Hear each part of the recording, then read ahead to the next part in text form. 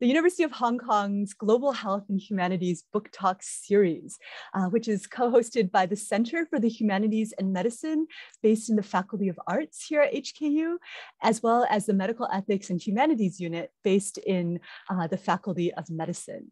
And so we're really thrilled today to be featuring author Dr. Scott Stonington, who is an MD, PhD in anthropology, so really bridging the arts and humanities with medicine. So really a perfect speaker for our series and our event today.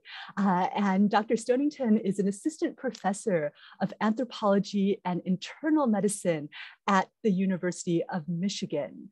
And he also works as a hospitalist at the VA Medical Center, as well as a primary care physician at the Neighborhood Family Health Center, also in Michigan.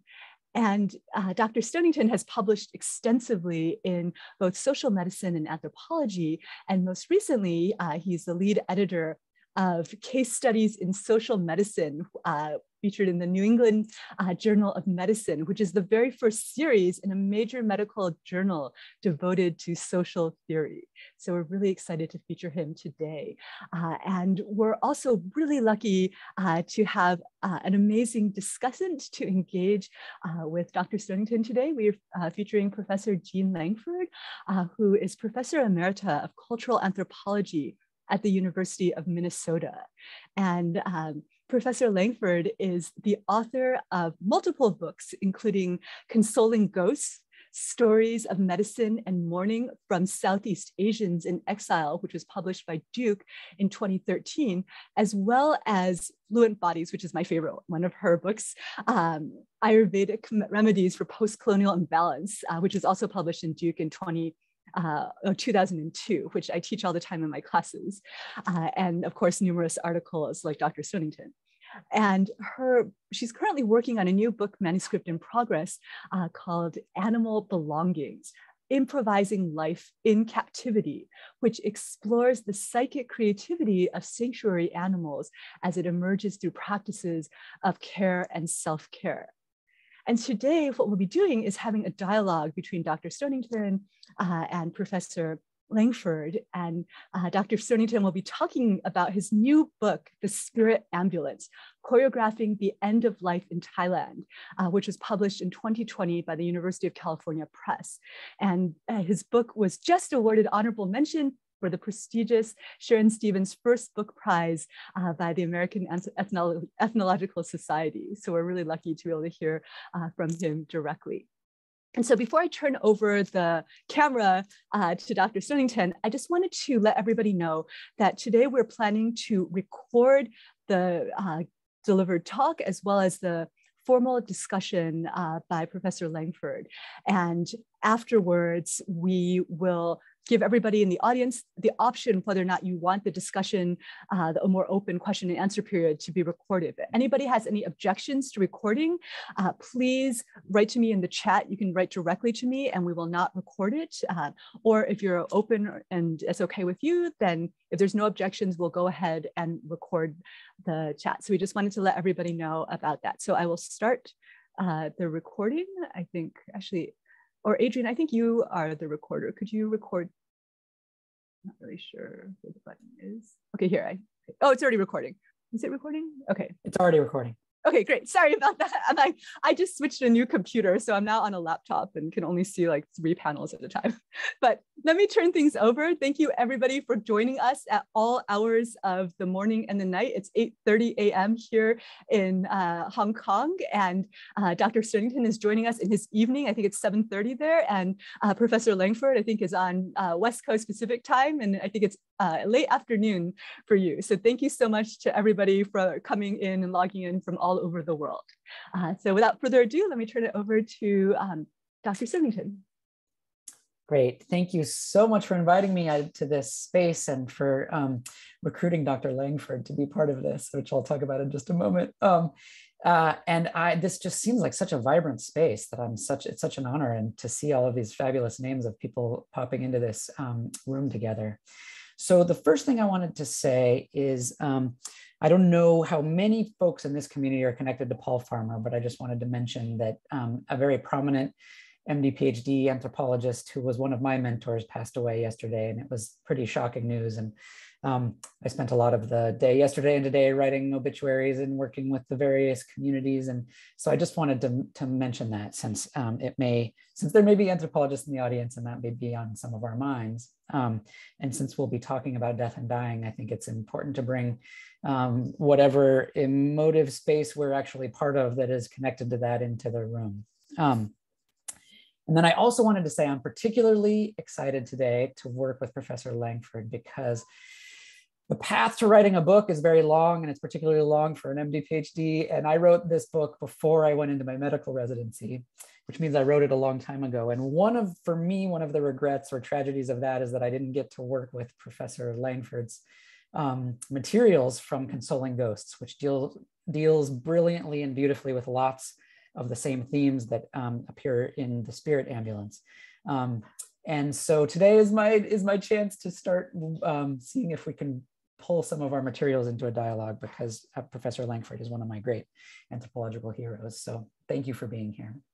So I'm going to share some slides because I think one of the benefits of doing the Zoom thing is that we get to share in some of the images that are connected to things that we may have been reading in text. And if you don't mind, it's just going to take me a moment to get you all back on a panel where I can see everybody. So hold on. Thank you for your patience. I like to still be able to look at the faces of those who have their cameras on. So anybody who feels inspired to have your camera on, it's great for me to be able to connect with you. So my structure for today's talk is I pulled out a thread that runs through the book that I will be talking about, which some of you may have encountered. But it's a thread that I think in my mind and in my imaginary connects richly to Professor Langford's own work. So I'm hoping that it'll start a dialogue. And it's also a thread that brings us into some big questions and questionings about some of the fundamentals of Western bioethics. And so I think for your center, this could be a rich sort of terrain for us to think both pragmatically and theoretically about some of the stuff we do in biomedicine and thinking about it in a social scientific way. So the book that we're talking about today is my book, The Spirit Ambulance. I like showing the cover, partly because the cover is an artist's rendition of one of the scenes that takes place in the book. And it is a book that is intended to be very narrative and to bring folks in an image-oriented kind of way into the experiences of crafting end of life in Thailand. And we will be talking today a little bit about image. So I thought it would be worth starting with this image introduction. But what I want to talk about today is actually something that I don't discuss directly in the book, but is an opening that I think will help us draw a lot of threads together. And it's a bit of an introduction to something core in religious studies in Thailand, which is the concept of what my colleague here in Michigan calls the transduction of form that takes place in particular religious practices and systems. And anybody who has been to Thailand has probably encountered some of the iconic versions of transduction of form. And just telling you about those iconic versions will help me get less abstract about what that term means. And in ritual contexts, particularly in monastic settings in Thailand, there are formal ways in which spiritual power that is generated potentially through practices that are not fully material in their own right can be transferred between locations and objects and people. And in Thailand, part of how this is transferred is through these small white threads called saisin that my Thai friends describe as like electric wires for spiritual power. And monks will sit, and the more monks who are doing some kind of activity that generates a morally derived spiritual power, the more power is generated. So if monks are chanting, or monks are meditating, or monks are engaging in exchange of material gifts that generates merit and positive outcomes and positive consequences for all involved. They have this white thread connecting their hands to one another, and then ultimately to these material objects. So here's a photograph of monks sitting and chanting and holding these white threads. And then the threads are all connected to these Buddha statues, which are material repositories for the morally derived spiritual power that is generated through these activities. And so these Buddha statues accumulate spiritual power over time through this part of this ritual process. So in this, I'm sort of making an artificial distinction between material and immaterial and physical and metaphysical, because this is really just a kind of transfer of power from one place to another or one activity to another. And action is a big part of this, the stuff that people do, whether in this situation, that's meditating or chanting, etc. So why am I going on this detour into Thai religious studies? Because my work, a big part of what's happening in the spirit ambulance, is a study of how this system of transduction of form has gotten intimately entangled in the development of a super high-tech modern biomedicine in Thailand. And that's the story I want to talk about today. So the field work for this book is in the north of Thailand in Chiang Mai. And it is a giant metropolis. I mean, not as giant as the metropolis that you guys are in right now, but anyway, it's a giant-ish metropolis. It's all somewhere between a huge city and a college town. And it is right butting up against the mountains that leap very high up from Chiang Mai, the valley that it's in. And so it has this kind of urban-rural mixed divide sense to it that people talk about. And actually, in a lot of Thai culture, the urban-rural divide forms this kind of central iconic imaginary of a lot of people's lives. I'm not saying that it is a real division, but people talk about it a lot. So people in the city will talk about their grandparents who are rice farmers out in the countryside, outside of town. And one of the iconic images that has come to stand in for this technology is the biomedical hospital. And in particular, within the biomedical hospital, it's intensive care. And Thailand has, over the last 20-ish years, rapidly built up this very high-tech, high-powered Western biomedical hospital system that has become the sort of center of medical tourism for a lot of the Middle Eastern countries and for a lot of the world. And as part of that, people often talk about the high-tech ICU as the place where this clash of cultures happens, this clash of rural and urban and modern and pre-modern. Again, I'm telling you, these are sort of these tropes that emerge in Thai discourse. So for example, in lots of soap operas, there are scenes that happen in the intensive care unit because, I mean, soap operas love intensive care units everywhere because it's like the site of high drama and suddenly somebody's on the deathbed and all the family drama comes out. But also because it's sort of this place where a lot of this stuff that is imagined to clash in these interfaces between pre-modern and modern come to fruition in people's families and in their drama. And so Thailand has rapidly built up access, at least, to the high-tech intensive care unit at the end of life. But at the same time, there is a sort of pre-existing ethical framework, which is that children owe their elders a debt of life for having been given a body at birth. And the debt of life, people talk about that it used to be paid in the home, in sort of more familiar and traditional ways. I'm using this word tradition a lot, but that's because people talk about it a lot in Thailand, which is that they used to feed people and to give them herbal medicines, and there was sort of a local doctor, but all of this was happening in the home. But as Thailand has built up its super high-tech medicine, the debt of life has moved to the intensive care unit as the optimal or sort of supercharged place to pay back the debt of life. And people talk about this phrase that they owe a debt to their elders, and they talk about it in a very material way, where they received bodies at birth that were a fusion of material components of their parents' bodies.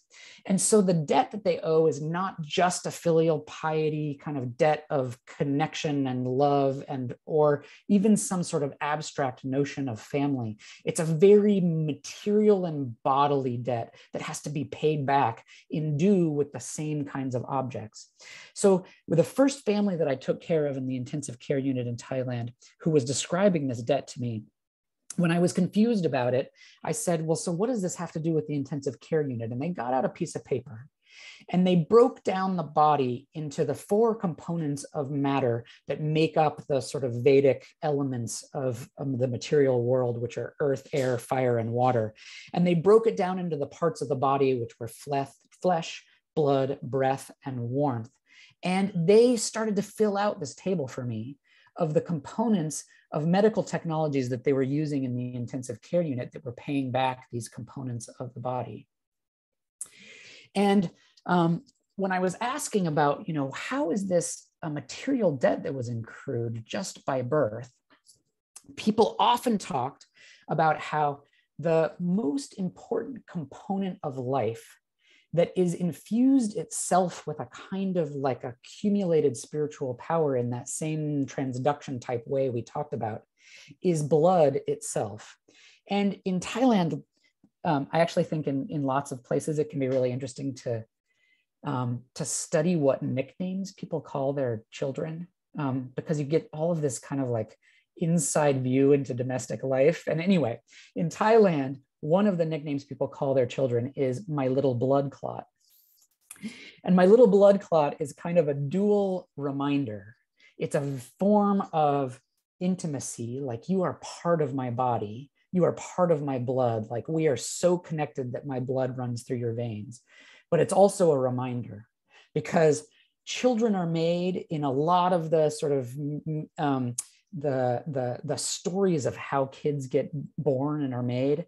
Children are made out of a blood clot from the mother and a blood clot from the father. And that is this material, physical, and spiritual debt that incurs this huge burden that needs to be paid back. So calling somebody my little blood clot is also, it's intimate, but it's also a reminder, like you owe me. You owe me for the ultimate debt, which is blood, which is my body. So people need to get to the ICU to pay back this debt of life. It has become sort of the optimal place to do this, or for lots of people, the most supercharged, powerful place to pay back this debt of life. At the same time, dying in the hospital is a terrible idea. And that is because the hospital is a polluted metaphysical space that is haunted by unhappy spirits that are generated by bad deaths. And bad deaths are created when somebody dies while they still have unresolved business with the living that makes them cling to this life and stick around to try to resolve that unresolved business by involving themselves into people's lives and getting the living to do the work of the dead in some way. So Thailand has fabulous cinema. I see that Eric White is in the audience here. Eric White is Thai cinema expert, and he's teased me before for saying that Thai movies are bad, but I'm mostly talking about Thai boxing movies. But anyway, Thailand has this fabulous cinema, and one of its genres are horror films. And almost all horror films have a scene that starts in a hospital, because the hospital is where the bad deaths happen. And actually, as a figure that we might talk about when we get to Professor Langford's work, the first victim of the ghost attacks are almost always the medical intern who represent Western rationality, and they have like drifted away from their ability to understand and have a sense for the otherworldliness of things, because they have overfilled their brain with the facts of life. So this image I'm showing you here is actually a poster that was shown to me by a medical student who was my co-medical student when we were going out to a med school rotation out in a rural hospital outside of Chiang Mai. And it was his proof that the place we were going was a place that we should be terrified of. And you can see here, this is like a little filmic technique thing here, but in this movie, this poster has this sort of sepia tone, this kind of evil green, brown tone to it. And that's actually how these hospitals look, because they're so humid and they have concrete walls and all the walls kind of mold over time. And there's not very many windows. And so it has this is actually much more realistic than you might imagine. Okay, I'm getting carried away here. I have to go a little faster in my talk. So we want to get to the hospital to pay back this debt of life, but we don't want to die in the hospital. The home is sort of the opposite kind of place from the hospital. And here I'm creating these archetypes of home and hospital, and we'll get in a moment to how much place is really specific to actual places, not to these ideas of ideal types of places. But if I make this ideal type, the home is the opposite of the hospital. It has been filled with a life full of spiritual power generating activities. And a lot of these activities are part of what has long been the ignored, what people have talked about as the feminine side of Buddhism. As a long lineage of mostly white men showed up to Asia to study Buddhism and mostly studied with other men who were monks, creating this vision of Buddhism that was all about the monastic system and very formal forms of power, ignoring the kinds of activities that generate a huge amount of merit and spiritual power that happen through daily life, through caregiving, through making food, through raising children, through love, and through kindness in all of these more ordinary ways that have been less visible to religious studies scholars. So the house has been full of that stuff for a long time. It has also been absent of bad deaths because people have only had good deaths there. So there's this kind of feedback cycle of types of death that happen in places. And you'll see in this photograph here, there's a woman that I spent some time with in the intensive care unit, and then she was taken home after some of that treatment. And here she is on a mattress on the floor of her living room. And that is intentional because the job of everybody involved is to be present so that there is this festive and full atmosphere, full of all the people who you might miss at the last moment of death. And around the head of her bed are all of these bags of her favorite possessions, again, so that she doesn't cling to anything at the moment of death. Because just like in the hospital where there are bad deaths that generate spirits with unresolved business with the living, the goal at the deathbed here is to make sure that there's nothing sticky that would stick to her spirit and then make her cling and become that kind of spirit that we had talked about. So if we need to get to the hospital, we need to go into intensive care, meaning go onto life support and onto machines that keep the body alive past death. But then we need to make it home to die in the right place. This sets up this sort of wildly precarious situation, which is that we need to rush somebody home when they're either at the door of death or sort of past it in a precarious way. And this generates what is the title of the book, which is The Spirit Ambulance, which is this mad rush to get people home to die in the right place. So my job, unrequested, and I tried to push it away often, and we can talk a little bit about the ethics of research when you're both a physician and an anthropologist. But my job became to bag ventilate patients with their endotracheal tube to keep their spirit attached to their body on the journey home so that their spirit would make it to the right place before it separated from the body. And the spirit ambulance at the hospital where I worked, which was a public hospital, and we can talk a little bit about universal healthcare and the access to all this stuff, was a pickup truck owned by the hospital gate guard, who normally was there to give information to people as they drove into the hospital, and the arm of the entry gate would lift up after he would talk to them.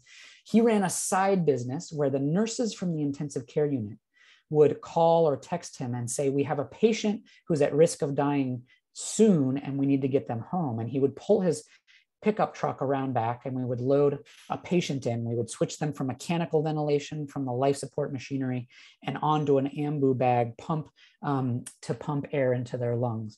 And he had outfitted his pickup truck with 2 oxygen tanks and a mattress. that we would attach the oxygen tanks to the hand pumped ambu bag. And he also had on it, I don't know if y'all can see my cursor, but there's this hook hanging from the ceiling.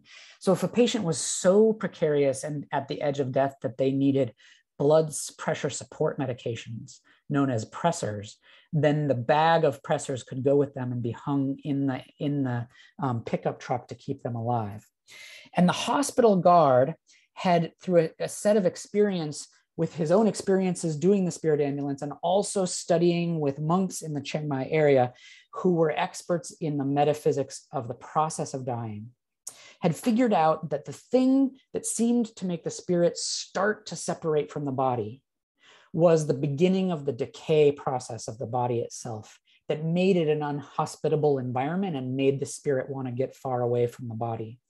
So he had jerry-rigged out of a motorcycle tire pump and a high school chemistry beaker set an embalming apparatus, where if we were riding along in the spirit ambulance, rushing through traffic at breakneck speeds, swerving through traffic, trying to get home in time, if the person in the back were to die along the way, we would suddenly stop and pull over to the side of the road.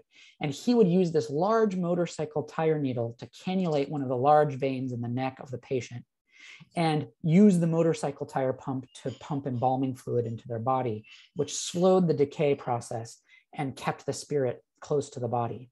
And then the family would talk to the spirit to try to get it home. And they would say familiar things about how to go through the process of getting there. Like, we're passing the 7-Eleven where you bought your cigarettes, or we're passing the soccer field where you got beat up as a little kid. Is as familiar and specific as possible so that the spirit would know that this now newly mysterious and confusing environment of being disembodied, but floating near its now decaying body would become more familiar, and it would be able to find the map home. And eventually we would get people home, and I'll tell you the idyllic version of this just so you have a sense of it, but you should know that it doesn't always go this well.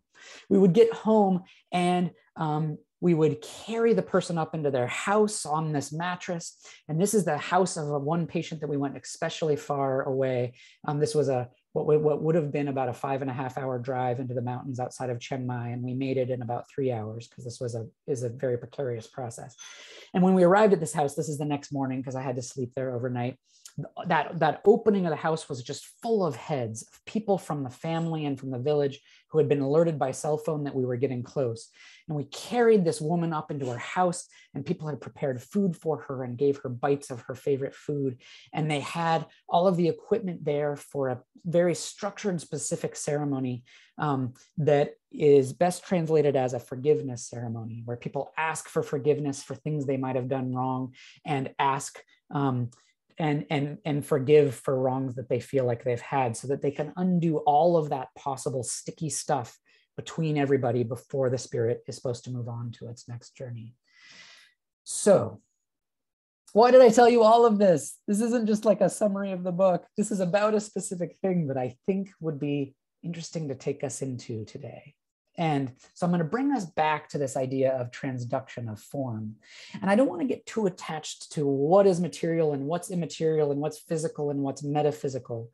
But you can see that in this process, the hospital has gotten totally pulled in all of its fine-grained detail into a kind of transfer between different forms. So that this thing that is kind of bodily and kind of physical and kind of spiritual, that is the blood or that is the breath of a body, but that has also been a thing that has been able to accrue, that has been able to accumulate all of this spiritual consequence and power and interaction over life, is now being transferred, and it's being done through the technologies of this biomedical hospital that have gotten pulled into this interaction. And some of those things are actual life objects, like blood transfusions and food mixtures through nasogastric tubes. And some of them are about modifying bodies, like through surgeries and through medications that are IV medications. But some of those things are also the technologies of the ICU themselves that have become, in kind of a cybernetic way, parts of people's bodies and have gotten recruited and deployed into this whole exchange that is moving power through different types of forms, some of them material, some immaterial, some spiritual, etc. Okay. I want to move now to an even less intuitive, for me, component of this exchange. And that is that some of this stuff becomes part of people themselves.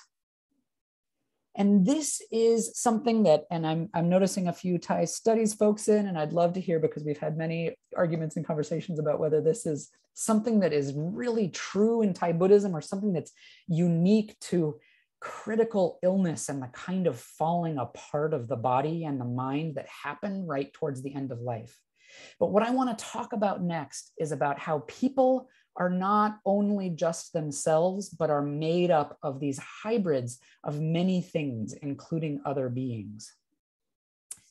And I think the best way to do this is actually to start through a story. And I'll get in a moment to why there's a buffalo on the screen. Don't get too worried about this. But this is a story about a man named Mahu who shows up in the book. And he had, when I met him, he had invasive rectal cancer. And I'm not going to get into this talk into disclosure and ethics around disclosure, but nobody really talked explicitly about how he had cancer. It was all done in these sort of veiled ways that the Thai language allows to talk about a mass and a tumor and a disease and an intestine disease and all these things. But regardless, I think of invasive GI tumors as incredibly painful processes. This wasn't just a tumor that stayed in its spot and then maybe metastasized to other places. It was eating its way through his abdomen. And I had actually first recruited him in the hospital where I had been able to see some of his scans and see what it was doing to his insides. But despite that, he was this really jolly, seemingly happy guy.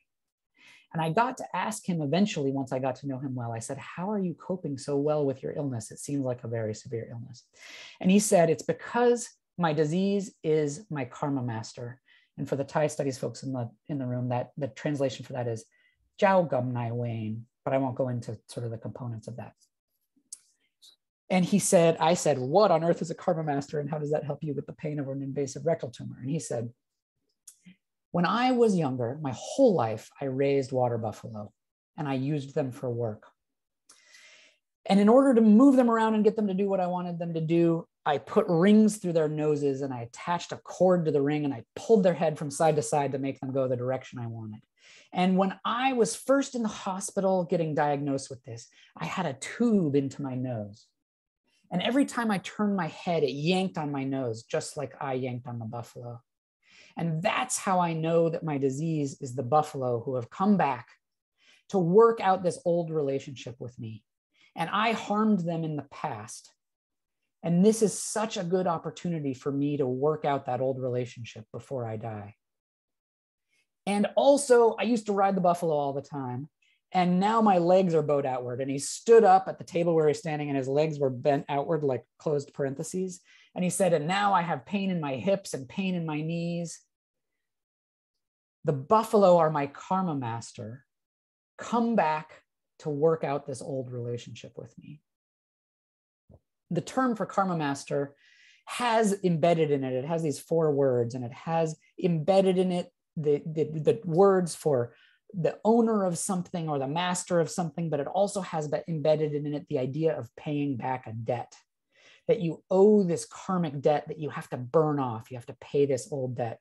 And so it is a creature that you have wronged in the past who is coming forward and is giving you the chance to pay back this debt. So he said, every morning when I'm feeling pain, I sit and I ask the buffalo for forgiveness, and I forgive them for coming here and causing me pain. And because I know this is an opportunity, then I don't suffer so much from this. Okay.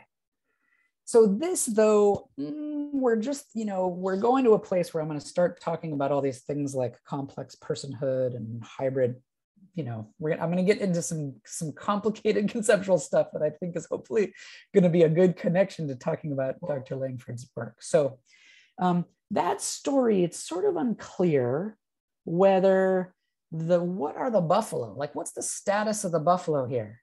How exactly are they coming back and doing this?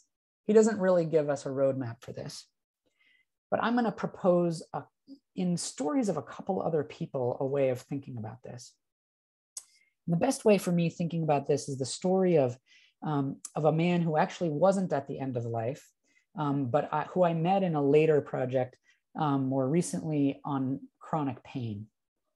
And I met him through a whole series of things, but mostly due to being connected with him for his pain, because he had chronic severe neuropathic pain of his right arm after a motorcycle accident.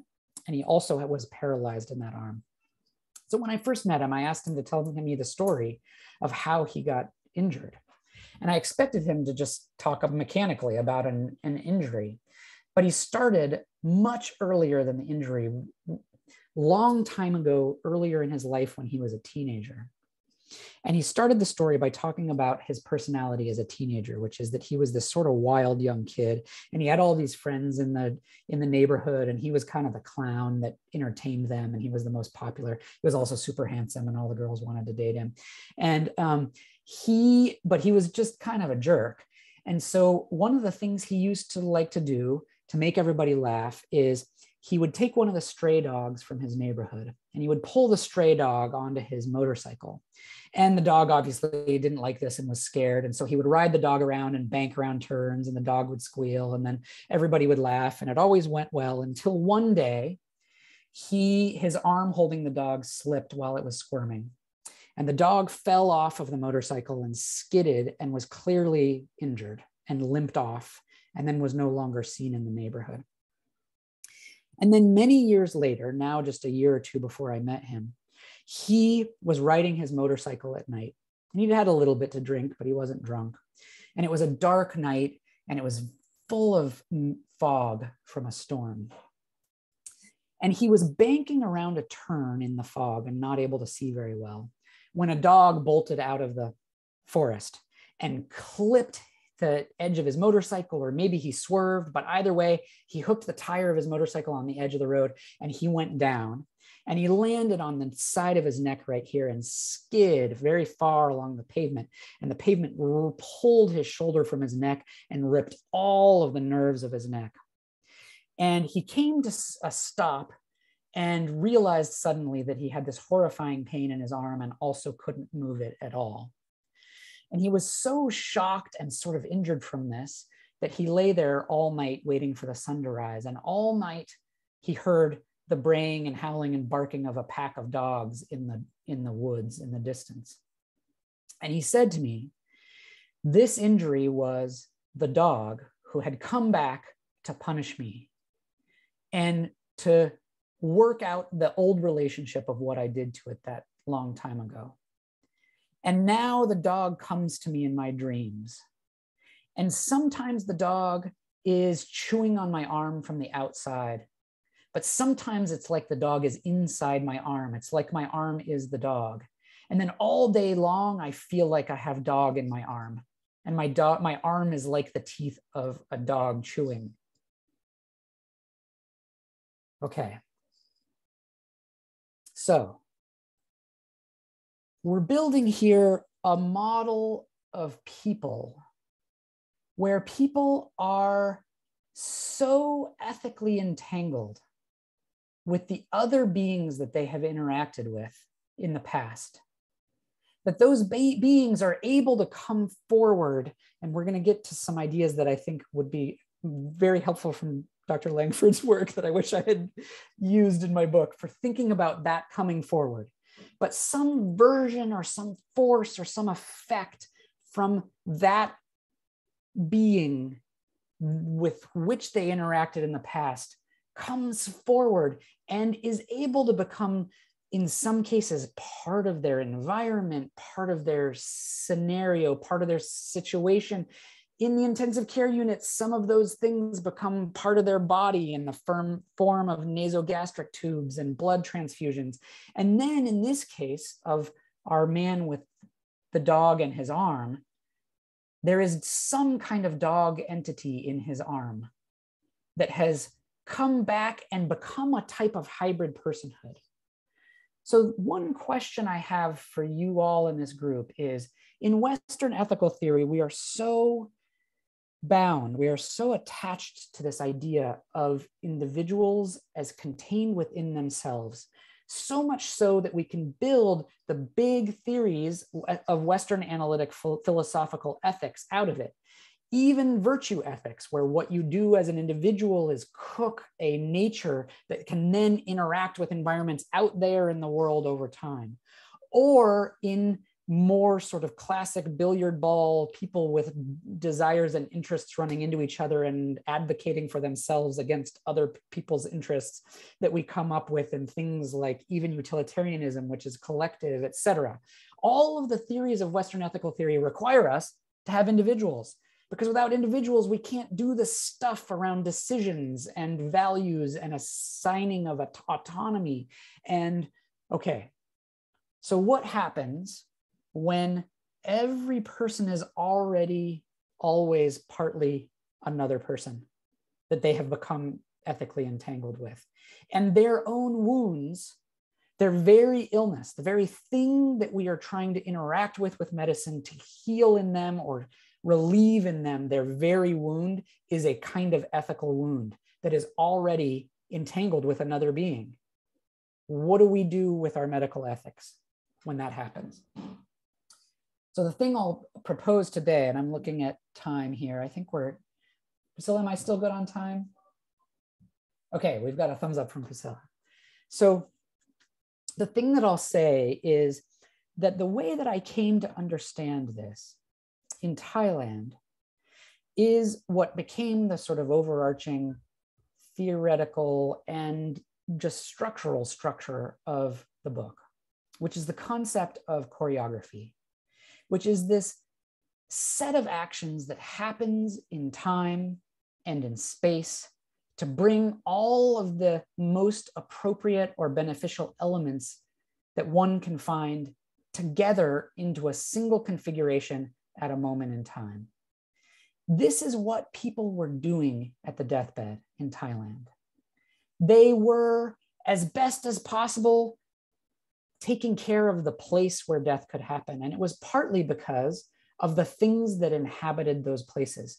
So if possible, you wanted to not die in a hospital because it was full of unhappy spirits and evil forces that had accumulated over time. So it was going to be hard to assemble the right components to what should be in the room if you're in the hospital. But it's not the only way that you could craft what is in the room. It's not like things are just totally fixed in rooms. In fact, part of what you can do is pay attention to all the relationships with the other elements that are in the room. And so when we got our woman home and carried her up into our house, everybody was ready to do the forgiveness ceremony, which meant that everybody that was in that room at the moment of death was going to improve their relationship with the person who was dying. They were going to take those elements, those entanglements with one another, with other beings that were all going to be linked to the outcome of this death, and work on bettering those relationships. So the choreography was try to get all the good stuff in the room, the good relationships, the good objects, the things you want around. And then for the ones that you are there for in the last minute, maybe you should work on your relationship with those so that they are more positive components. The reason that that's helpful is because it allows one to think about ethical action without requiring individuals. And I'm going to tell you a story that I think will make this clear. And this is the story of a man who, in the book, I call Tot. And we were at a meditation retreat together in Thailand. And he was a middle-class professional. He was a dentist. And we were both just sort of part of the same meditation community. And we were roomed together at this retreat. And so over the retreat, we got to know each other pretty well. And then I got to know him afterward. And when I first met him, he shared with me, I think because I was a medical professional and also because of the context of the retreat, he shared with me that he had suffered from what he called mild schizophrenia since he was a teenager. And he said, but it's totally not disruptive to my life. I'm highly functional. It's controlled on real low dose antipsychotics and everything's good. All very medicalized. And I was surprised and impressed that he shared this with me. And so I just sort of acknowledged it and we moved on. And then later, after he learned what my work was about, he said, okay, now I know you well enough and I know your work, so I can tell you what's actually going on. Which is that I know with 100% certainty, because of a dream I had, that I killed a man in my past life. And the voices in my head are actually his voices, that in that moment, in that act of killing him, we got entangled. And now I know that it's him. I have gotten to know him and we've developed a good relationship. And that's why my mild schizophrenia is in good control. And we'd gotten to the point in my work where now I really wanted to just ask him the question that I really needed to know about all this. And I said, are they your thoughts or are they his thoughts? And if they're his thoughts, is he like in there in your head? And you're like, where is he? I wanted to know the concrete metaphysics of this. And I'm going to get there in a moment with Professor Langford's work about my doctorally desire to make all of this very clean and concrete, which I'll get to why I think her book doesn't make that mistake. So he said, well, you ask me, are they my thoughts or are they his thoughts? And the truth is, neither set of thoughts are really belong to anyone. They're just there in there. And it doesn't matter whose they are, but I know exactly what I need to do. I need to forgive him. I need to ask for his forgiveness. I need to love him. I need to treat him well. I need to ask that he does the same thing to me. And if he doesn't, I need to forgive him.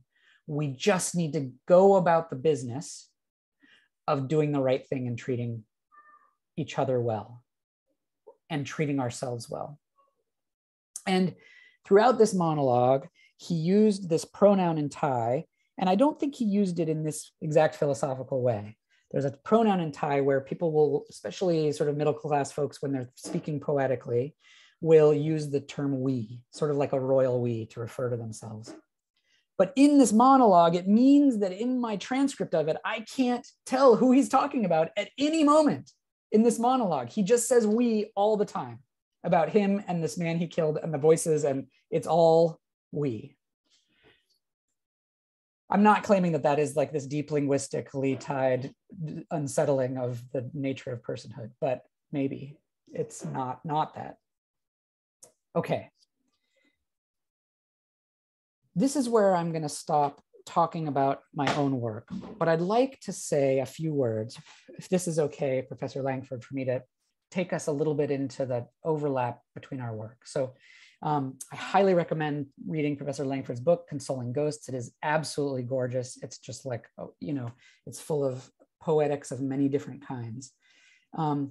And I would like to bring up, I know I'm not supposed to like do commentary on my own book on using somebody else's work, but I wanted to bring up two things that I'm hoping we can talk about. I don't know if we'll get there. And they're both about how, even though it's very abstract, I just told you all this very clean and in some ways very idyllic story about how this all is put together in Thailand around the forms of complex personhood and the choreography of the end of life. And in my fieldwork, it was really a lot like that, and it is supported by lots of forms of ontological stability, for lack of a better term, in Thailand, of people having plenty of resources through universal healthcare, and people, for the most part, living nonviolent lives in the folks that I studied, et cetera. So I'm hoping we'll get a chance to talk a little bit about what happens when a system like this enters a zone of severe instability. And I want to read a quote. Hopefully I'm not stealing your thunder, Dr. Langford, for a quote from your book, but I want to read a quote from Professor Langford's book. And this is from part of the chapter 1, not the introduction, but chapter 1. It's on page 25. Memories of violence are violent themselves, shot through with repetitive terror, so immersive it can be difficult to surface. The memories are material and embodied as much as storied, partaking as much of the phantasmal as of the real. So here I'm pointing us towards the same kind of transduction of form between material and immaterial that is happening here in this formulation through memory. And then Dr. Langford is going to go on and talk about a prominent character in the book. In particular, for Lieutenant Somsi and other emigrants, they are the memories of death and survival during the US-sponsored wars in Laos and Cambodia and their aftermaths. Memories that are embodied in recurrent nightmares, spirit encounters, soul loss, hauntings, and relations with the dead. All of these form the terrain of violent memories, which might better be termed traces. And I'd love to think about this idea of traces sort of similar to these things that I'm tracing that are moving between bodies and into contexts and that are being choreographed. Violent memories, which might better be termed traces, insofar as they are less narrative representations than sensate impressions, through which the spectral infuses the everyday, the dead call out to the living, and the past inhabits the present. That's one thing I hope we will talk about, where what happens, these stories that I'm telling about hybrid persons and about these medical contexts where people are finding themselves in these complicated cyborg-like mergers with medical technologies that are the instruments of spiritual consequences from prior entanglements with other spirits. What happens if those entanglements are themselves violent and chaotic and unknown and unresolved? Notice that poet said, I know with 100% certainty that I killed a man in my past life and everything's okay because I've developed a good relationship with him. Everything sounds very stable and not very chaotic. So there, I want to read one more quote, and this is from the afterword of Dr. Langford's book on page 213. And it says, a ghost may shift from stranger to guest to kin, maybe a potential ancestor, a fallen ancestor, or someone else's ancestor. Ladwig has observed that in the Lao context, the vagueness of ancestral lore enables the imagination of all dead as possible ancestors, deserving of Buddhist compassion no less than hospitality. At the same time, one's own kin might not be securely ancestral, sliding toward potential ghostliness at certain apparitional moments. The dead might be conceptualized ultimately not as versions, but also as temporary, if recurring coalescences, shifting assemblages similar to the Buddhist self, playing loose with time. And I use this quote because I feel like it points at something in the stories that I just told you about the concreteness and knowability of all of these deaths as they were told to me in Thailand, where for me, these Jiao Gum Nai Wane were mostly remarkable because people would talk about them so definitively. Like, I know what my Jiao Gum Nai Wane is. It's a buffalo, or it's a dog, or it's the man I killed in my past life. And so what is it about these different contexts that might make the metaphysical mechanics of all of this coalescing and haunting and assembling into these scenes at the end of life, fraught with uncertainty and confusion and doubt? Okay, I'll stop there. And I'm going to stop sharing our screen so we can see each other as we move forward here. Great. Thank you so much, Scott. Why don't we just transition directly to Jean's comments? This was just really fascinating. And you've actually done a wonderful job transitioning to her work as well. So let's just open up the dialogue between the two of you. And then afterwards, we'll open up to the wider audience for questions. So audience members, if you have any questions, please feel free to note in the chat either that you would like to ask the question yourself, or if you're not in an environment where you can ask, feel free to type it in and we'll read it for you to Scott and Jean. Thank you. Okay, wow. That is opening up beautifully some things that I wanted to talk about in my comments about on Scott's book.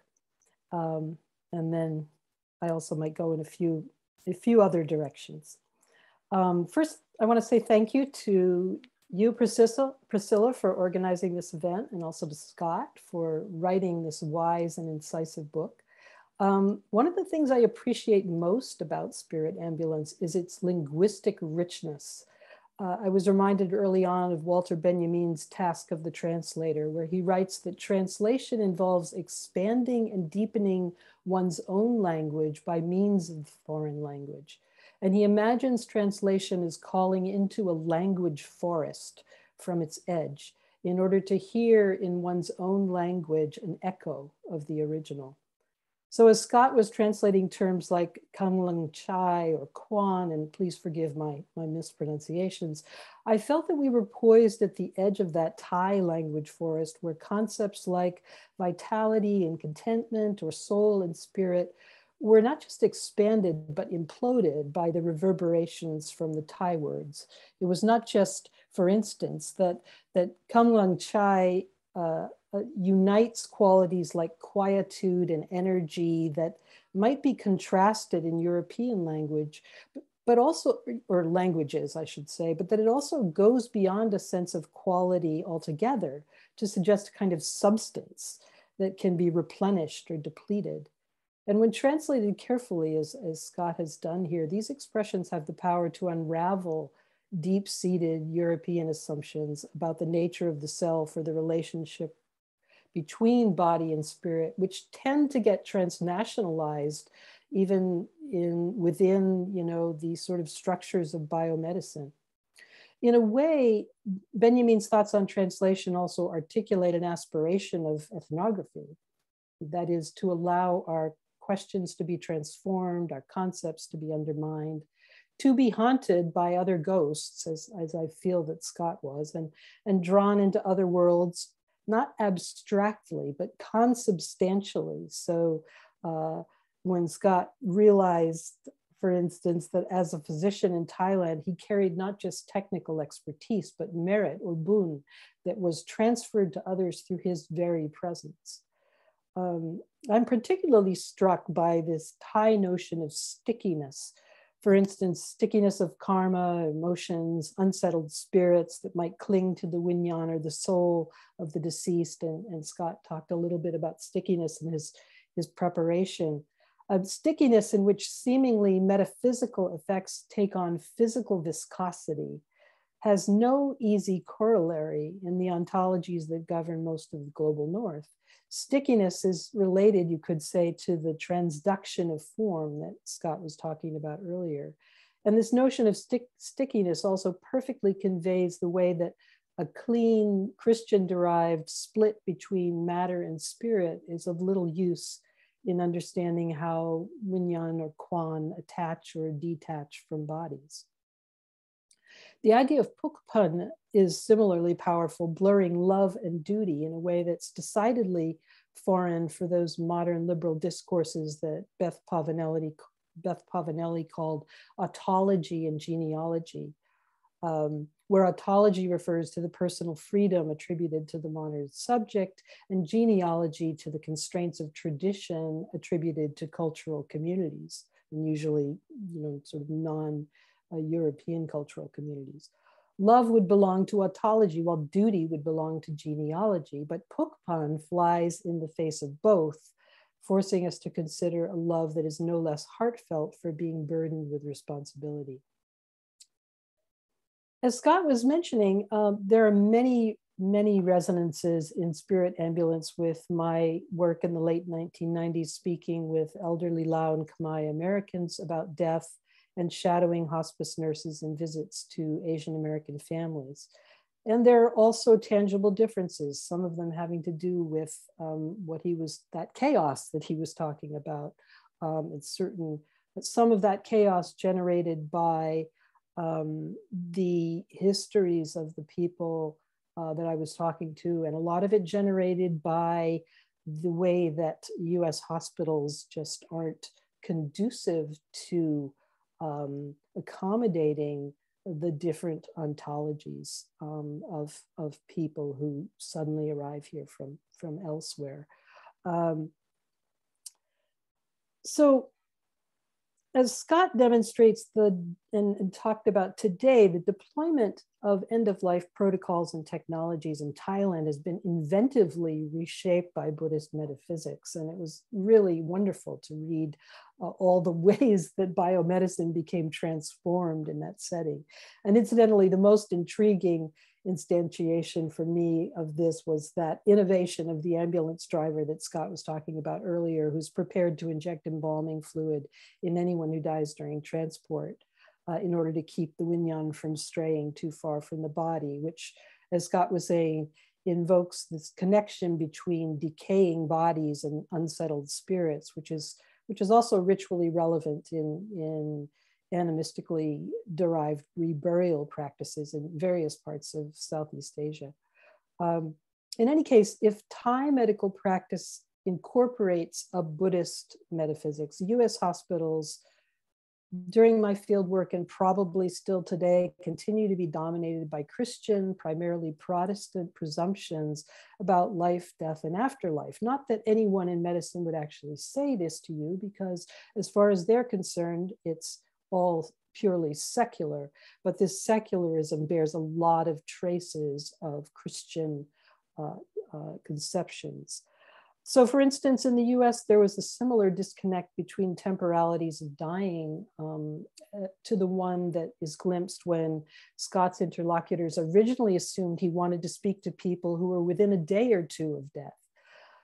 But in the US, there was little attempt on the part of hospitals to accommodate or even grasp the alternative temporalities of Southeast Asian patients, and little chance of any shared understanding among medical staff and families about the logic and timing of shifting from life-prolonging interventions to death at home.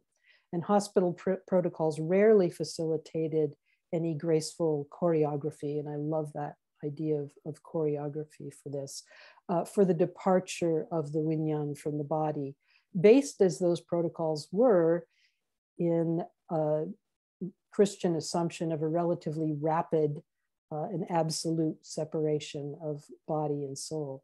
So as a result, many Southeast Asian families were left to worry about whether the medical staff had actually done all they could for the patient, especially given that refugee camps, racialization, and poverty meant that institutional permission to die was nothing new, right?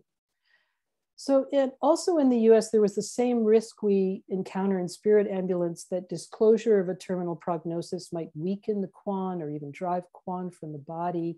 There was the same concern that the patient might think too much if told their prognosis, and the same acute awareness of the performative power of words, an awareness typically missing from bioethics, committed as it is to a representationalist understanding of language, where words signify reality rather than shape it.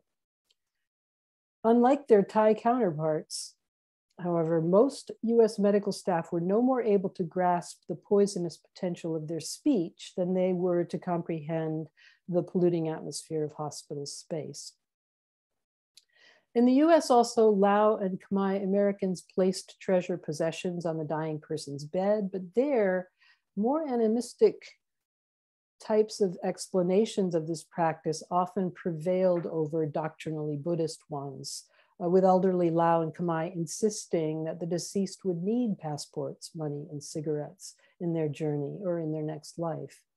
And when some young Khmer Americans tried to convince their mother that it didn't matter if the funeral home removed the coin from their father's mouth before cremation, since the coin was only symbolic, the mother countered, no, that means you lied. The importance of place to ritual performance was also a theme in the US, except that there it was not just the hospital that was inadequate for ceremonies, but the continent itself often. It was not so much that monks were less knowledgeable, that might be the case, or ingredients less available, but rather that in some subtle but insurmountable way, it seemed that the US was simply an inhospitable place where few Lao or Khmer souls would want to linger.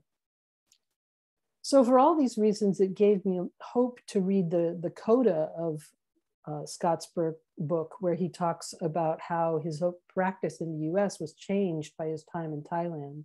It's really hard to overemphasize, too, the importance of his call for a situational bioethics, rather than one based on static principles.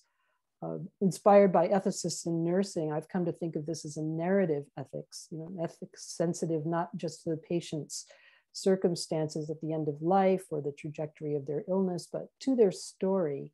And this seems close to the approach that Scott took with an American family in the coda when he asked them about their father's life in order to broach the idea of disconnecting him from life support. One final theme that was familiar with from my research in the US was the difference between a Christian-derived confessionalist end-of-life introspection oriented toward an articulation of feelings and a meditative end-of-life introspection oriented toward the observation of the mind.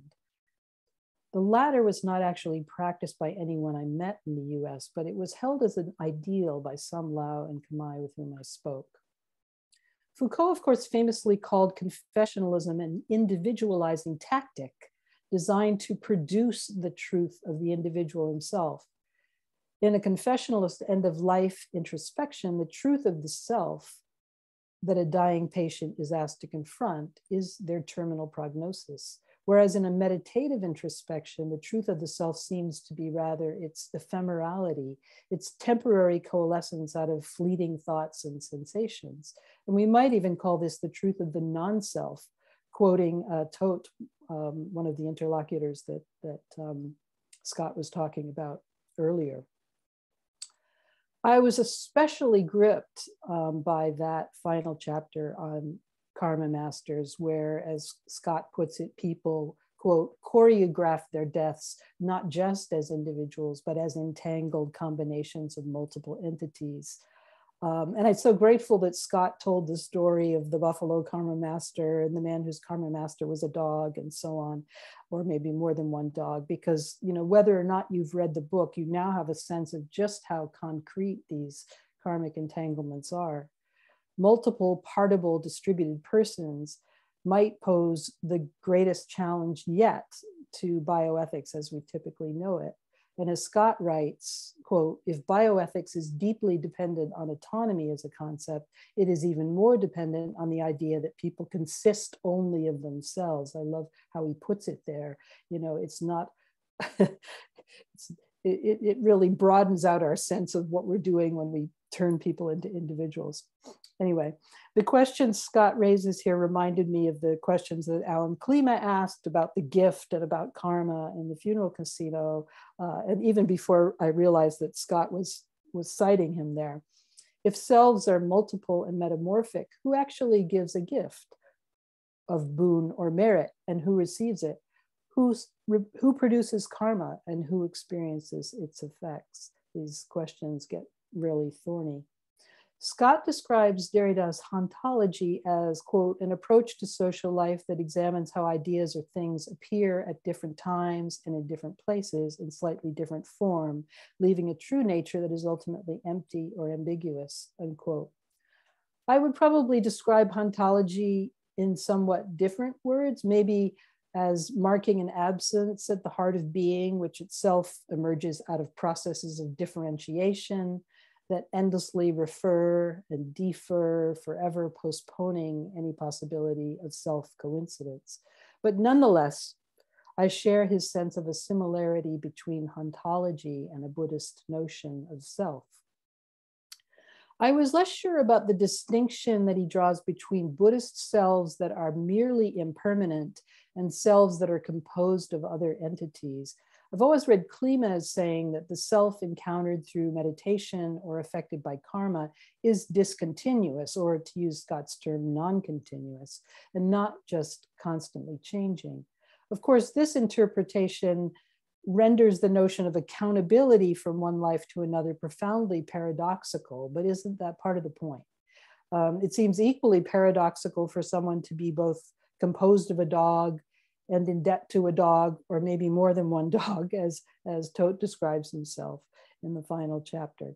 With partible and distributed selves, in other words, paradoxes seem to abound.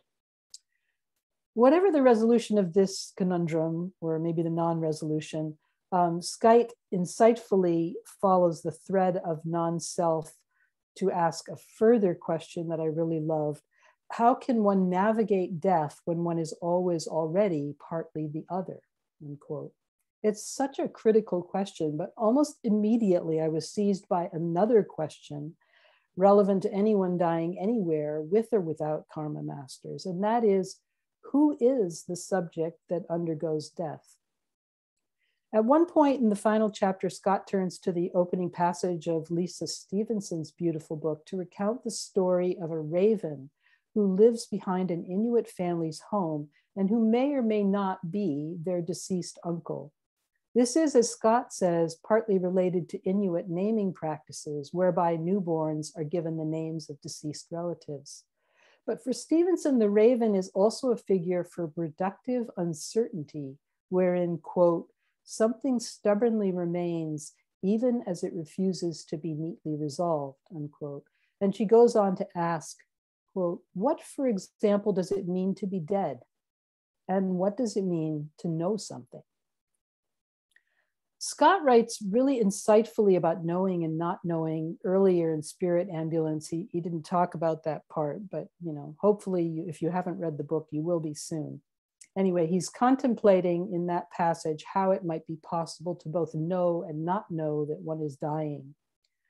But riffing off Stevenson's questions, I wonder if we might shift the question into a different register beyond terminal prognosis to a wider realm of knowing.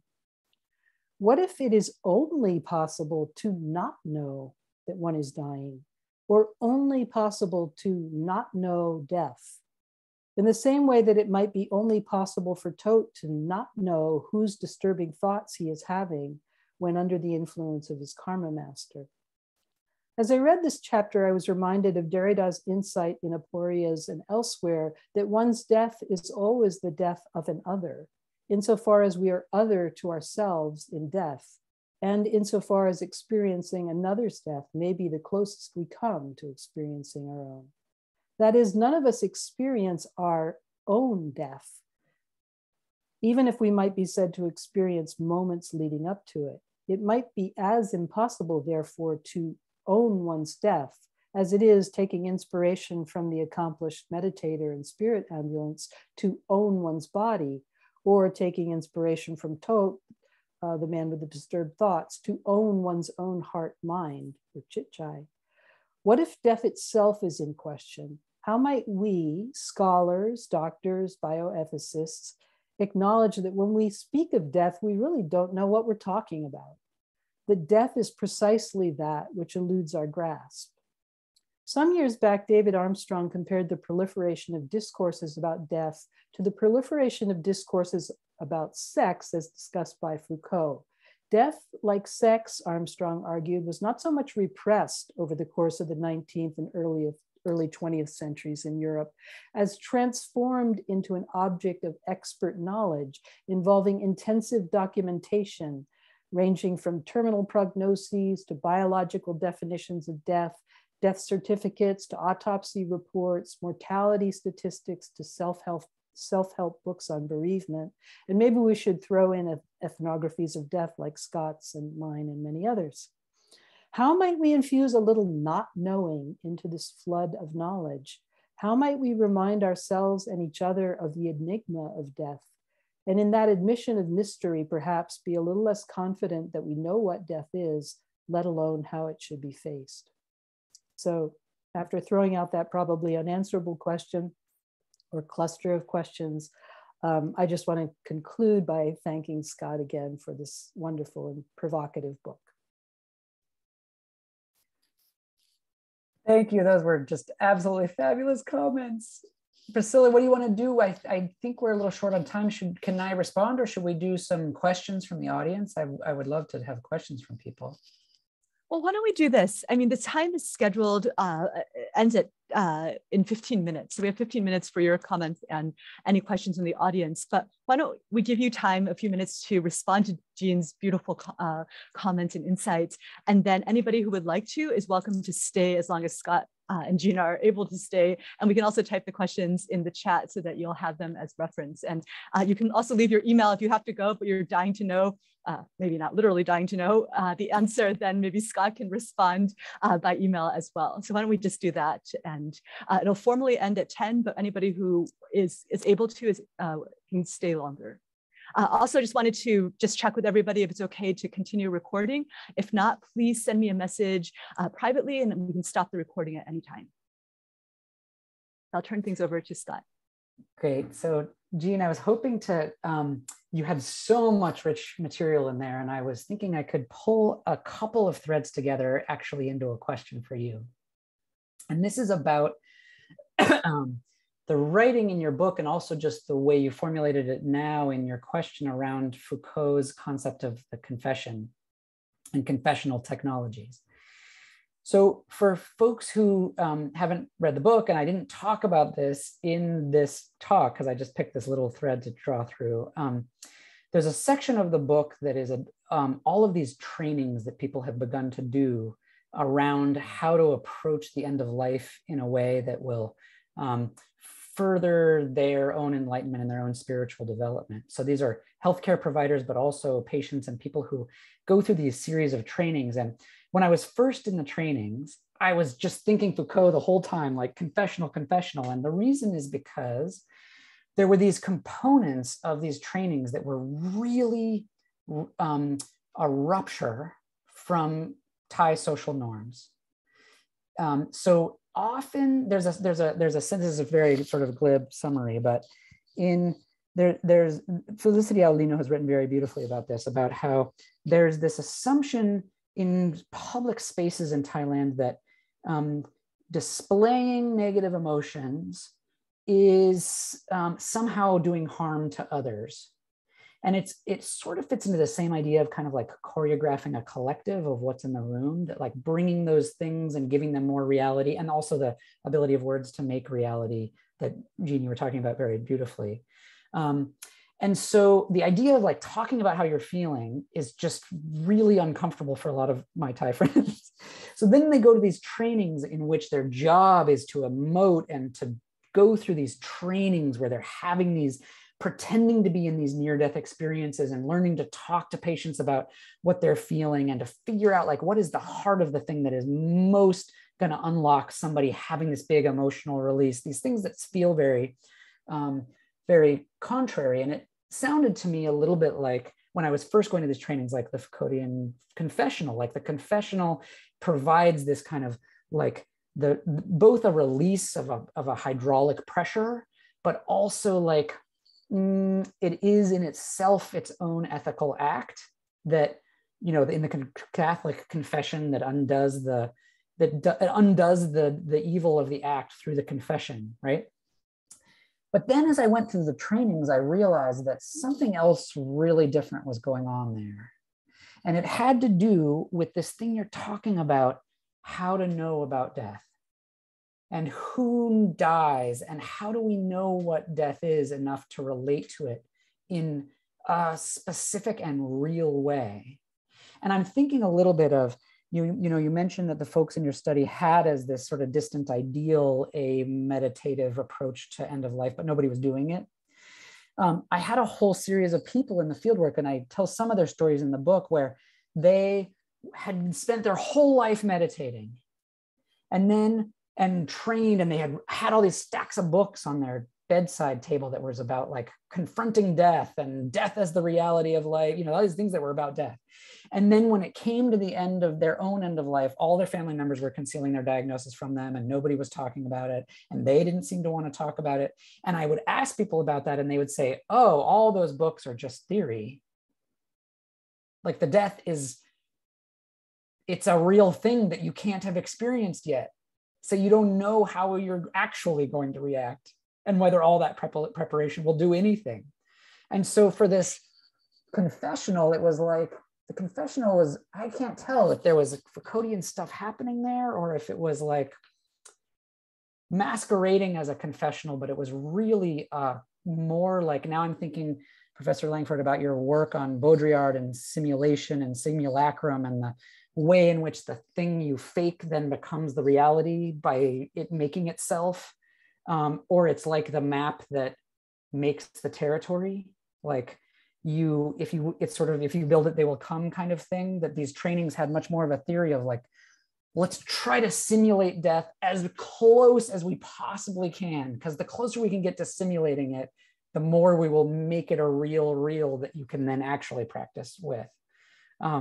So I wanted to ask you, that's sort of a jumble of all of your work, but I wanted to ask you that about that chapter on those trainings, and I'll just have that be my one comment, and then we can move to questions from the audience. But I'd love to hear your answer. Oh, wow, that's very intriguing. I mean, it's hard for me to know what's going on there. Obviously, I mean, there's a Christian thread in that training that is being sort of imposed into a non-Christian space. And what, I mean, from my experience of other situations like that, I would guess that there's got to be some very strange things going on, that in the same way that people use the high-tech biomedical technologies to actually enact, the payment of debt, that they have for their physical existence, that there's probably some very innovative way that people are turning that, so that they can simultaneously accommodate the confessionalist modality, while also sort of not really wholeheartedly swallowing the Christian understandings that come with it. Mm-hmm. I don't know. I was just remembering the scene in Iwa Aung's book Buddhist is Hiding, where some Khmer American women are shown a video of about post-traumatic stress, and when at the end of the video they say, okay, we don't need any more counseling, we're cured now, because which was a nice way of deflecting any further attempt to force them to speak about what they went through under the Khmer Rouge, while also sort of very, graciously accepting, this presentation that they were given. Mm-hmm. Thank you. That's super helpful. Well, I'm aware of the time and that we only have a few minutes left for the formal question and answer period. I wanted to let everybody know here that we will post the recording. We'll send it out to everybody who registered officially for the talk, and also post it on the event website at chm.hku.hk. It's also listed in the chat if you want to refer to the recording afterwards. But let's take two questions that were typed on the chat. Maybe first Eric White, and then followed by Laura Meek, and then hopefully Scott and Jean can respond together. And then for those of you who have to leave, we understand that the official time is over, but hope that we can continue these conversations virtually over other forums. So Eric, would you like to ask your question directly? Sure. Hey, Scott. So I'm going to set aside the ontology and the metaphysics and the ethics. I want to ask kind of a more nerdy ethnographic and historical question.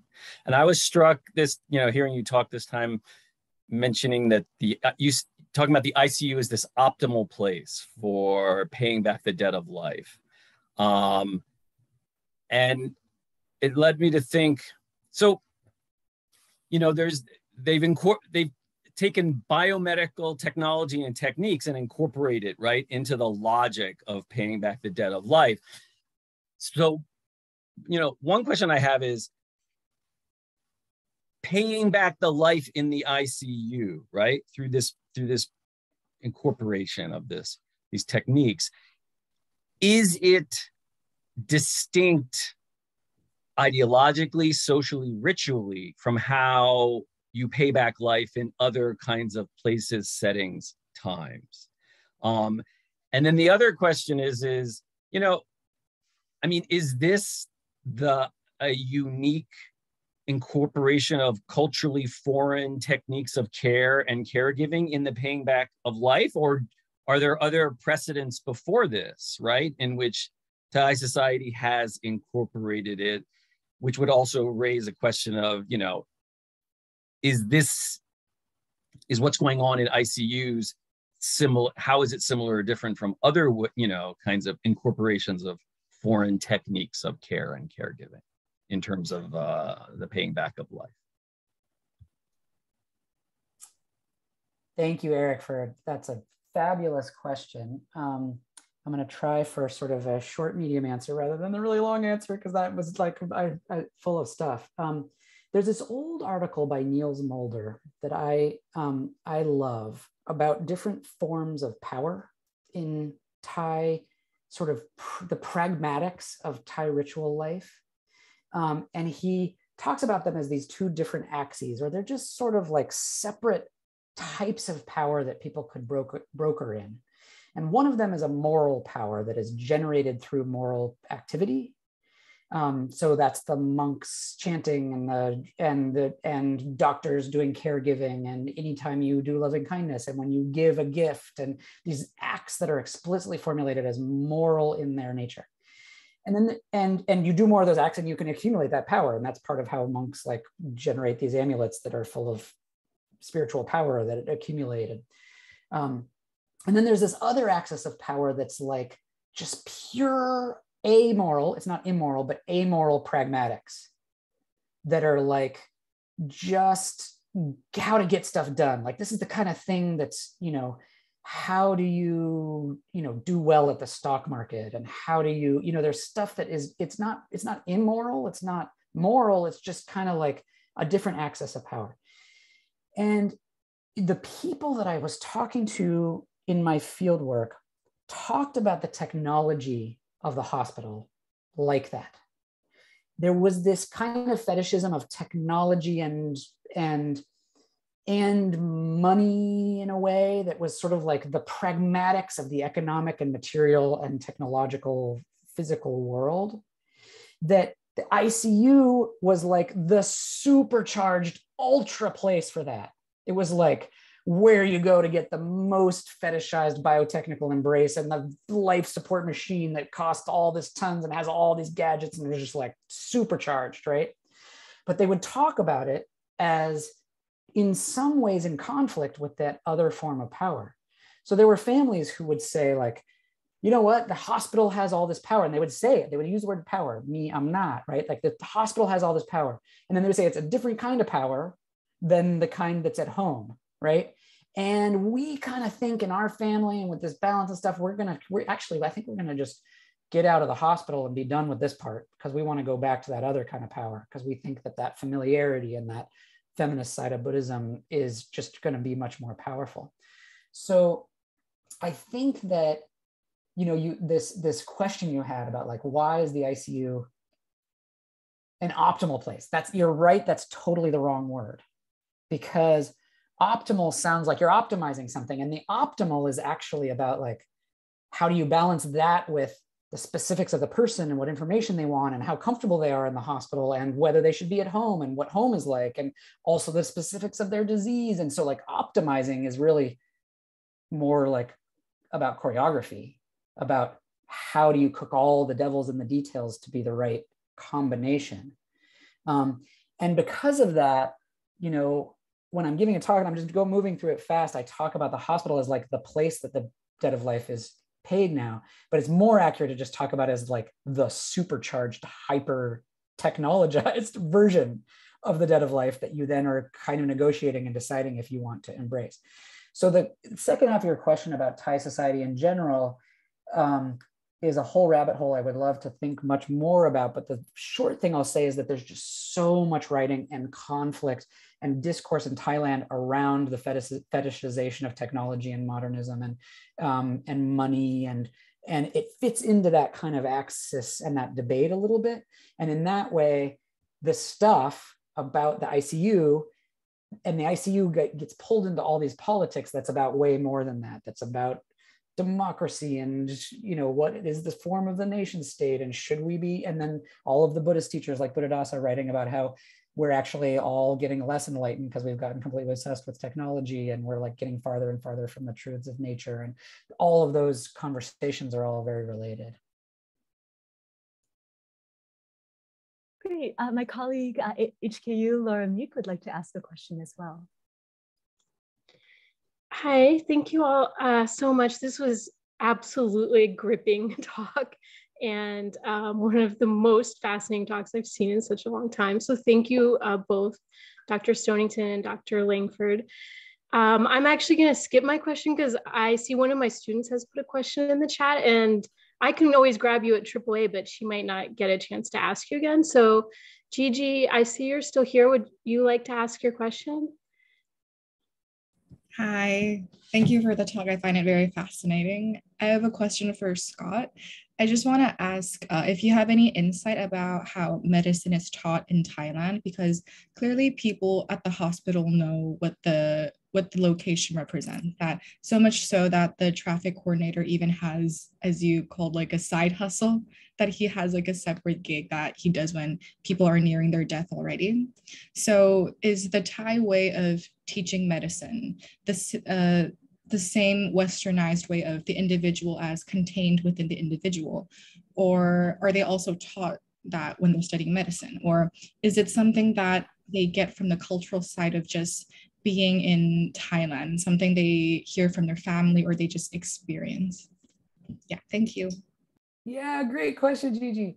And Dr. Langford, I'd love to hear a little bit about how people talked about medicine as a profession and its comparison to sort of seeing it in the US when people got to the US. But so the thing I'll say about Thailand is that, you know, I didn't do much bioethics in this talk.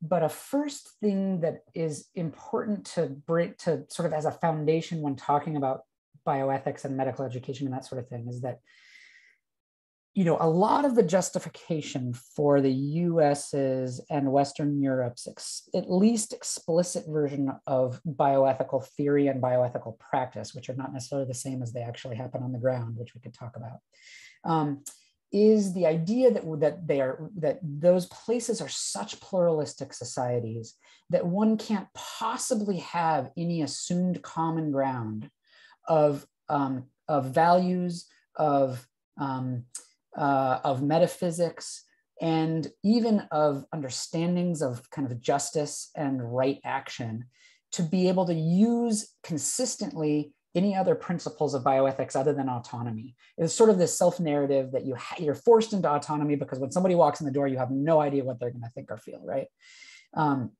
Now, whether that's actually what generated the autonomy, we can argue about, because that's not my theory of that's not my understanding of what generated it. But in Thailand, there's, you know, the opposite end of the spectrum is that in a place that is actually quite diverse, and there's a huge variety of different Buddhisms, and then not to mention languages and ethnicities and religions outside of Buddhism, and then there are class differences, and now there are political differences that are just like ripping the country to shreds. And, you know, it is a super diverse, but there is a narrative of homogeneity. And the narrative of homogeneity, it creates this constantly rehearsed idea that there is a common ground on which you can act, and that under that common ground, you can justify a form of beneficence because you know enough about the person in front of you to take care of them even against or without asking without asking them to have explicit input in it. So there's a lot of, in medical education in Thailand, I understand, there's a lot of, sort of like, actually the best way to say it is like a simultaneous fetishization and cultural superiority to the West. That's like, okay, here's how Western biomedicine does it, and we're going to learn bioethics. But we all know that the Americans like don't really understand the mind-body connection, and that they need to like use data all the time to convince themselves that depression leads to poor outcomes in surgery. And like we've got just like we have a much better starting point here in Thailand for understanding the true nature of things. So they sort of like will present it tongue in cheek and then just start afresh with a whole different bioethics. Like, so here's how we're going to do it. But there's not like a really clear formulation of it in a classic Western philosophical analytic sense where they're like, okay, and here's how it's put together, and here are the principles that derive it. It's kind of like, oh yeah, we all know how this works. We all know that if you tell the person that they have cancer, that they're going to die quickly. And we all know that if, right? So that it's like the homogeneity narrative allows it to follow a parallel or shunt path without ever having to be explicitly addressed or formulated as needing to require a direct comparison. I don't know if that's a helpful answer to your question.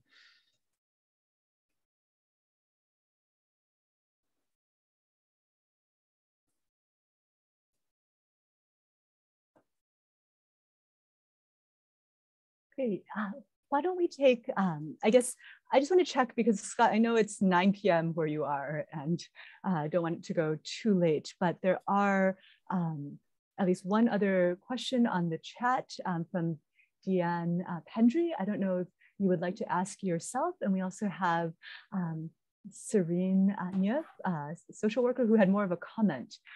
So if either of you would like to ask directly, please go ahead. Sure, I guess I could go ahead and ask it. I was just curious, like what happens if when people are unable to have all the forgiveness ceremonies? And then if someone does die in the hospital, do Thai hospitals try to accommodate allowing people to do the forgiveness ceremonies in the hospital itself? Yeah, great questions. So I can answer both of those relatively quickly. So one is that, you know, partly because I'm a concrete thinker and partly because it's just like the only way I know how to write, I ended up writing this book in a relatively structuralist way, right? Where I lay out sort of the rules of the game and how it all works and how people explain it to me. But the idea of then weaving through that, this concept of choreography, is that it's not really rule-based in a sense that it's like, if you break the rules, that something is going to go really bad. And the quick way to explain that is that there is a concept of a good death, and the concept of a good death requires the concept of a bad death, which means you could blow it, right? But a lot of what I saw was that the most important ethic was just trying really hard, right?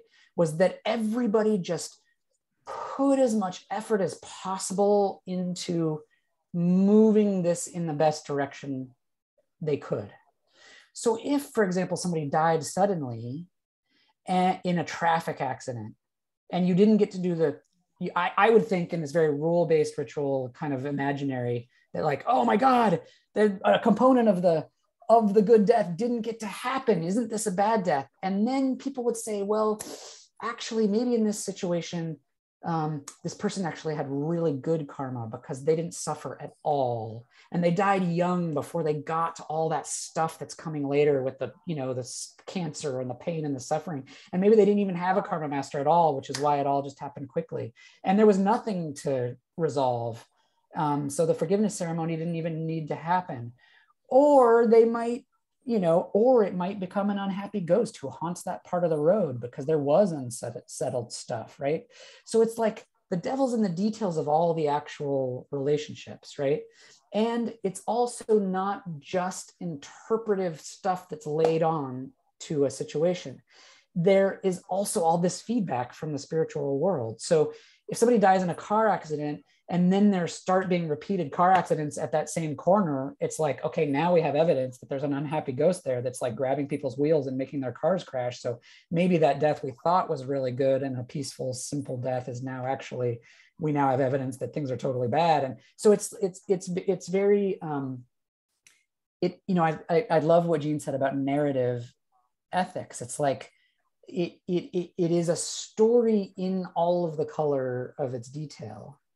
And because of that, it is a story that is being crafted and observed and known as it goes. So there's one scene in the book where we get a woman home, and she wakes up from her general anesthesia in this horrifying pain and has this terrified look on her face and is screaming in pain and fear.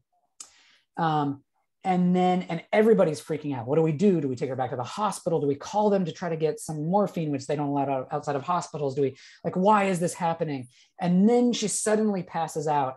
And I say, just instinctively, I say, oh, that was just the anesthesia medications leaving her system. And there's like this collective sigh, and everybody's like, oh, okay, that wasn't her karma, that wasn't that was just like, that was the medicine imposing that. And it was like, I didn't even think, I was just something I thought to say, but it had this like wild effect on the narrative of how it was all being put together, and therefore the reality of what was happening to her spirit at that time. And then other things happened that changed it even more. So I don't know if that helps you. That was your first question. It's sort of half answered your second question. I just also wanted to say about the narrative ethics and just your power as a storyteller, Scott, and also Jean. I mean, both of you write such incredibly compelling ethnographies, and the stories you tell really bring to life, literally, as well as death here or the nobility, just, what is the texture of this? So I just really want to say that both of your work is so beautiful. We're really running out of time, but we have one final question that my HKU colleague, Adrian Kam, would like to ask. Adrian, would you like to ask directly? And then I guess we'll conclude the formal portion of this. And anybody else who would like to ask Scott and Jean questions, please do email them. You can Google and find their email addresses pretty easily, or we're happy to collate and send them on. Yes, Scott, thanks for your wonderful talk. Just as a gerontology graduate, I just want to understand more about the whole model, because there are some different types of end of life care model. But I just want to know, is there any or so-called services or anything that they can provide to the caregivers during the process and even after the process? How do they? Is there any ways that they can comfort the caregivers and ease their tense and comfort their feelings? Yeah, thank you for that. It's such a good question, and there's a whole interesting sort of history and ethnography to be written of the arrival and then evolution of palliative care and hospice movements in actually Southeast Asia in general, but in Thailand in particular. And some of the context that I think is really interesting is that I don't really talk about much, and I didn't actually write all that much about, which is, despite Thailand having universal healthcare, it is a resource and wildly resource and labor limited system. So just to give you a sense of this, the physicians that I spent time with, the oncologists in the main hospitals in Bangkok would see between 60 and 90 outpatients a day. And to just give you a sense for oncology, this is cancer medicine, so you have to you have to do all of the molecular phenotyping of the tumors and look at all of the scans of all the patients, and then diagnose the stage of the tumor and then prescribe the full chemotherapy regimen for each patient that you see, in addition to physical exam and history. So if you calculate out to a day, that's like 2 minutes per patient. So these are just these like unbelievable machine, computer brain, genius people who are like synthesizing data so fast. And you can imagine they are not like having a conversation with you about anything. And then the doctors in the rural hospitals that are like the community hospitals with way less acuity, but they're hospitals, they're rounding on, you know, between 50 and 80 inpatients a day, which means that by the time they get to, you know, the people die before they even get to rounding on them to talk about their case, right? So even though this is universal healthcare and it's this great healthcare system in many ways, and the training is really good, and it's also just like really, really different, and materially and structurally. So in Thailand, there's been a huge resistance to things like inpatient hospice or hospice facilities. And then there's been a huge, even though there's a push towards things like, you know, home hospice care, it's all about these kind of large movements where people get trained to do their own care for their family members, right? So in the spirit ambulance, that the chapter on facing your death peacefully is, you know, a lot of that since then has expanded into these big trainings for hundreds and hundreds of people of like, how do you become a community member that goes and helps people for your own spiritual growth and your own, you know, loving kindness for the world that goes around in your community and helps people with this kind of hospice. So it's got this sort of diffuse nature to it. And partly, I think that's a little bit of why it has been so spiritual in its inflection, because that's how all the recruiting to get people to do this as free labor has happened, is this idea that only by getting really close to real death can you actually get ready for your own real death, which is like the central component to this process of spiritual progress. Is because, you know, if it was framed as a technical skill that was a profession or a, you know, then I think that the sense is that the labor ranks would just be too thin. Thank you. Great.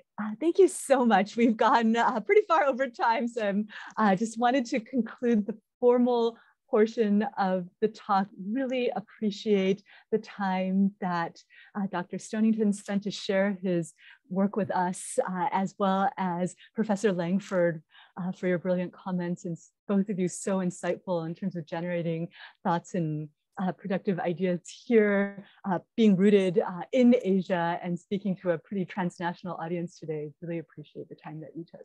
And thank you to all the audience members for engaging with us and taking the time. So thank you for coming, and hope that we can continue these conversations in many different forms. Great. And thank you to Jean for reading and for commenting, and then for all of your work that has just been so visionary for so long. I love your stuff. Thank you. You're welcome, and thank you for your book. And thanks, Priscilla, for organizing this great event. Thank you.